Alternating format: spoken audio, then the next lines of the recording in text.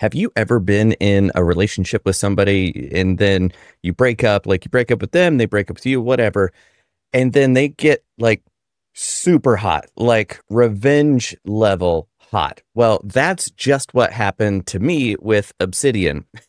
Not too long ago, I made a video about how I'm breaking up with Obsidian, and then right after that, they released one of the best features that I've been wanting the longest, that in order to make it work, I had to do the weirdest stuff. But now it's very graphic user interface. It's push button easy.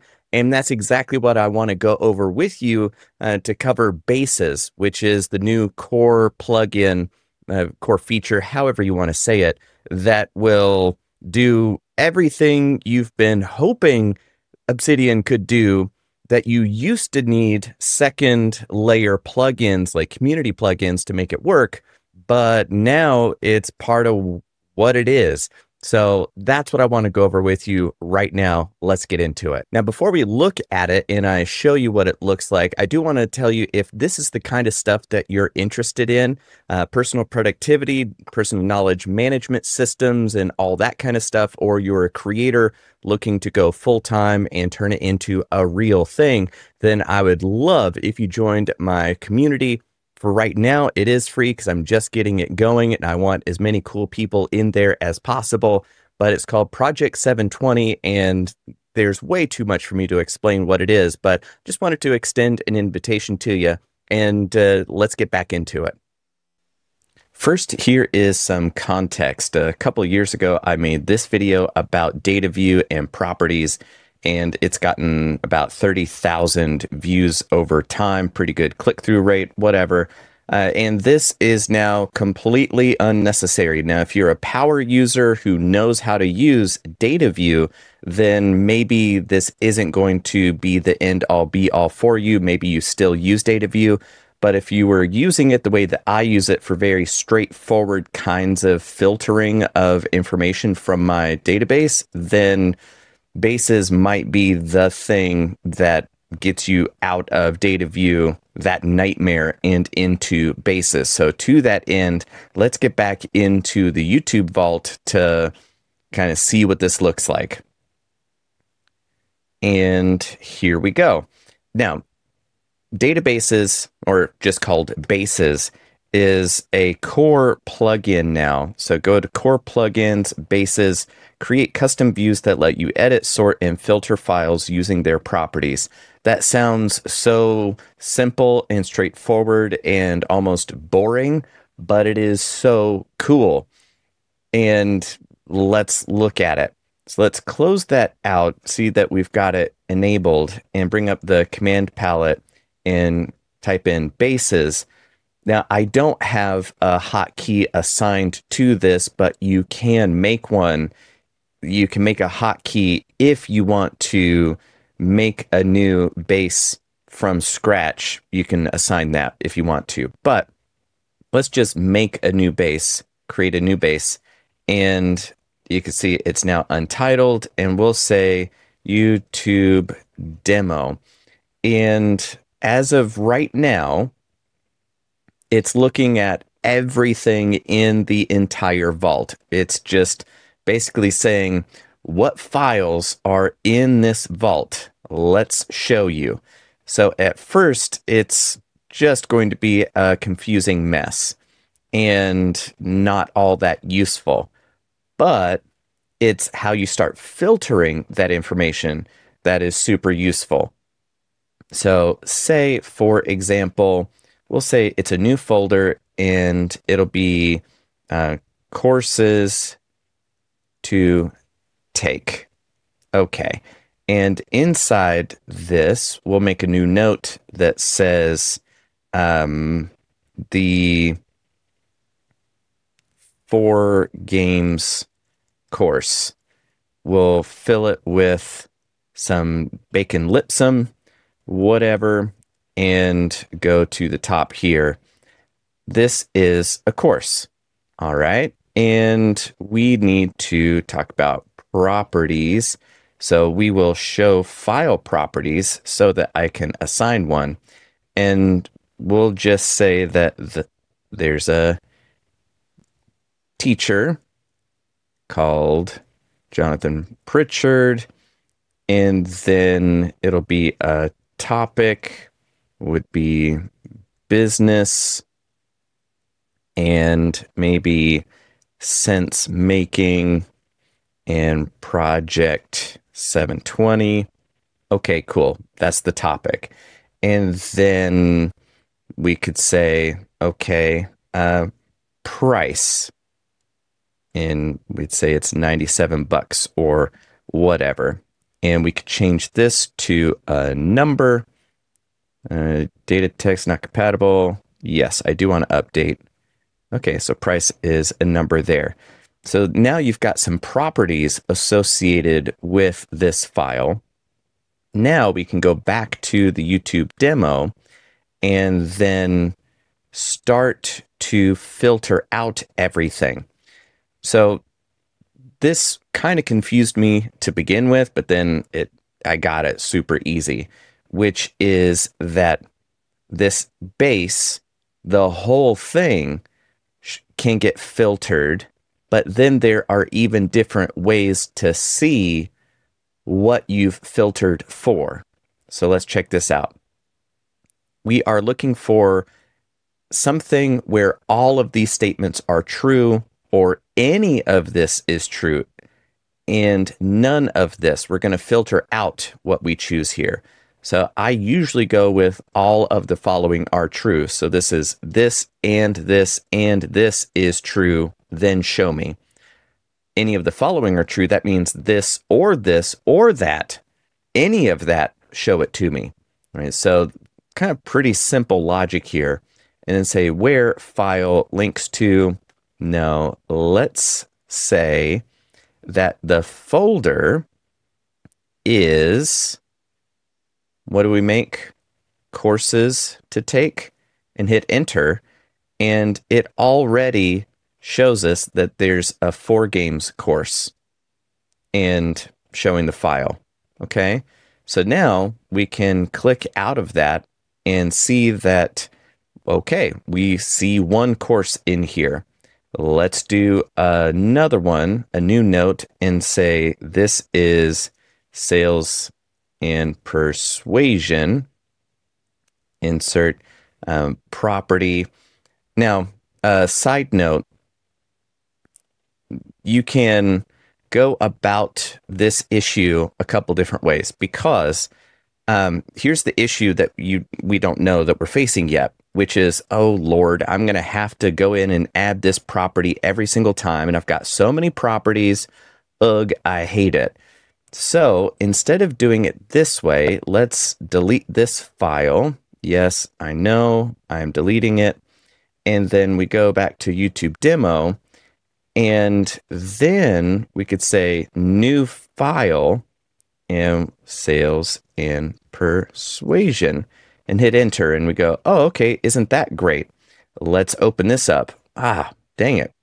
Add property, still not there. So how do we solve this? Let's delete this yet again, and then we could start showing some of the properties of it, right? So now we could say, yes, I do want to see price, and I do want to see who the teacher is, and I do want to see the topics involved. So now you are making visible those properties of the course that we've already got. So we've got price, topic, and teacher. Okay, neat. So when you are looking at the base and you've enabled these properties to be visible in the table view here, now when we go to add a new course, it is going to inherit that you want just these properties to be enabled by default. So now you could say sales and marketing, and we'll say the price is $1,000. The teacher is me, and the topic is business and project 720. Okay, so now we've got another one. Okay, so this is how you can kind of use a template but then have it repeat here when you make a new one. And if you want to go templater route and set up an actual template file and then say anything in this folder, assign these properties to it, you can go through it if you like. But what I love is that you don't need to understand anything of what I just said. You can just use this and create a new file from this view that you know should include these properties. Super cool. So that's how you could make a new note tagged with these properties for you to fill in without having to know any difficult coding. Like, I love this. Absolutely wonderful. Okie dokie. So now we can add a view, and let's just say it's cards, and then these two options pop up. Image property and image fit is cover, image aspect ratio. Okay, what in the world does that mean? Okie dokie. Well, let's just say that we'll add a property called cover image and hit enter. Now, I usually like to insert attachment this way, and then it should pop up downloads, YouTube bases. Let's just say it is this one. Hit enter. So now this guy is attached to the file. Now we're going to copy just that bit because it doesn't need to be embedded. Here, the cursor is blinking over the exclamation point. The exclamation point is what you need to add so that it renders the image in the actual note. So we've added this to the note and say cover image. Okay. So now when we go back to the YouTube demo and we'll say properties, cover image, enable that. When we go back to the card view, and now you get back to that view by clicking that little caret, you can say the image property we're looking for is going to be called a cover image. And do you want it to contain or cover? I want it to cover. And now Obsidian is going, okay, this property called cover image has an image path to where this lives. Okay, cool. So then what's neat is that you can change the aspect ratio if it's more vertical. If you are making a book or library list and it's going to be a 4:3 book ratio, you can make it vertical. Or if you are doing it horizontal, the more kind of 16:9 fit. All right, neat. So now we can go through here and I'll have to re-add the cover image element, insert attachment, and how about we just do this one? This is actually my memory course. If you've ever wanted to level up your memory, this is the course to do it. So we just paste that in. Now when we go back to the YouTube demo, it's the table view. And you know what? Let's just talk about that. As you can see, anytime that I leave and then come back to the base, it is defaulting to this table view instead of the gorgeous card view. That's because its default is whatever view is on top here. So we've got the card view is underneath and the table view is on top. So this is the default view. So how do we reset the default view to be something else? Well, if you mouse over, nothing is happening. But if you put it over the icon, it turns to a little hand, click and drag, and that's it. So now if you go out and then back in, it's now the card view. So you can click in, see the notes, and then go right back to your base and see it there. All right. So now when we go back to the YouTube demo base, add new, here are things. So you can see we're back into, dang it, these properties aren't showing up. So yet again, you have to go through and enable what properties do you want visible? So you've got to make sure that all the properties that you want for each of these are included. So that's another thing that confused me was I thought I just had to set it once from whatever view and then it would come along for the ride for different views, but it's not like that.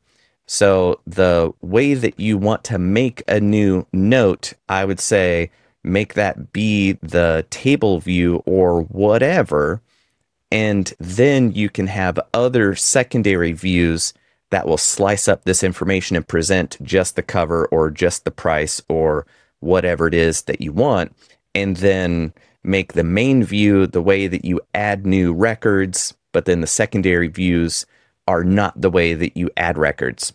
Or you could just make this be every single view includes all of these properties so that you can see it at a glance. And then you go, okay, now that we want a new one, hey, look at that. All of these are coming along for the ride. Okay. So this is how you make complex databases of movies I want to watch, movies I have watched, all the books in my library, the books I have loaned out to people. Now, instead of having to write code, all I'm doing is clicking a couple things, filtering a couple things, because I could be like, all the views are books in my library. This view would be the loaner view and be like, where property is loaned true, then I would just see the books that I've loaned. So this is fantastic. You just point and click and find what you're looking for. And this is mega helpful. And hopefully this helps you. That's it for what I wanted to show you. Just got another couple ideas that I want to share, and we'll do that in the good camera. So there you go. That is Bases. Like I'm amazed at how slick it is. So that's what I wanted to share with you. If this has been interesting, then the best way to invest in the channel is to just give the video a like. That's a good signal to YouTube that other people like you should check this out. And if you aren't afraid of commitment, then consider subscribing to the channel. Or if you want to go all in, again, come find me at Project 720, where I share everything I know about making a living off of what I can imagine and what I can make. So I look forward to seeing you over there, but I'll see you in this next video first.